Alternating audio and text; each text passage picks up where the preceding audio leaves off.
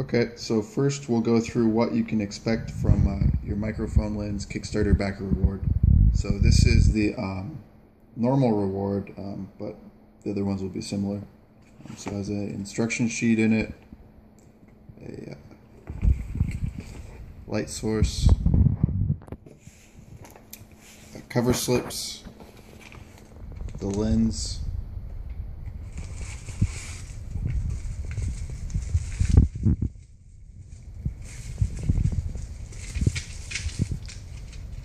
prepared microscope slides, and then the blank microscope slides.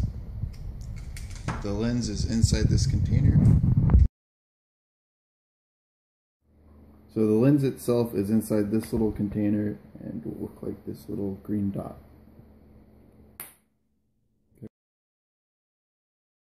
First step is sticking the lens onto your device camera. So this time we're going to be using a iPad, specifically the front-facing camera, but you can do a similar thing with your phone. So just stick the lens over the camera of the device, give it a little press, flip it around, and do a little bit of fine focusing. Okay. So the next step is setting up our light source.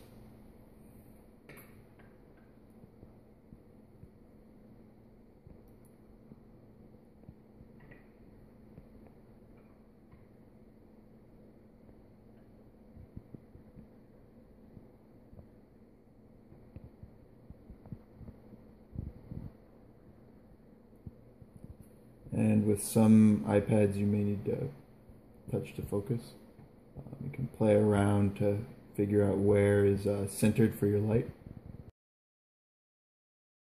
Now we're ready to look at something under the microphone lens. So we've got a slide here. This is the mouth part of a mosquito.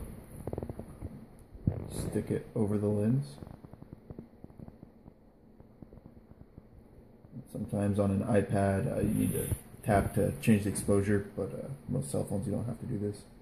And then apply some pressure to focus the lens.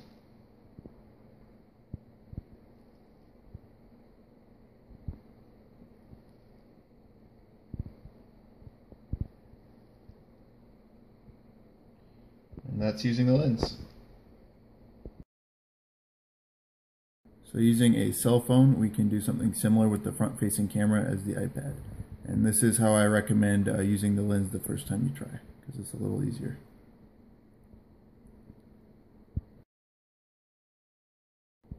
So using the main camera of the cell phone, you can get the best possible image, because it's the best camera, but it's also a little trickier to use.